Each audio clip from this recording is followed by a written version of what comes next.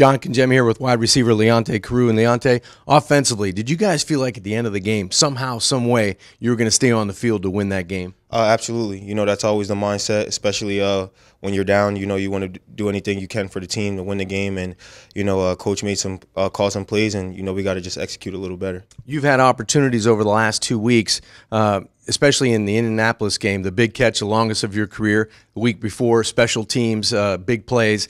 What's your confidence level like coming into the end of the season? I'm just building off those last 2 games, and I'm going to continue to practice and work hard so that way, you know, my confidence can stay high and I can continue to go out there and make plays for my team. Mindset of the team, got to win AFC East opponent coming into Hard Rock Stadium in the Buffalo Bills. What's your outlook? Do you want to be utilized more? You want to do whatever you can to win the game, but it's very important you guys get a W on Sunday. Yes, you know, we're at home. Always got to protect the rock. And, you know, as far as me, I just want to go out there, whether it's special teams and offense, and do whatever I can to help the team win. Leonte, good luck on Sunday against the Bills. Thank you. Appreciate it. You got it.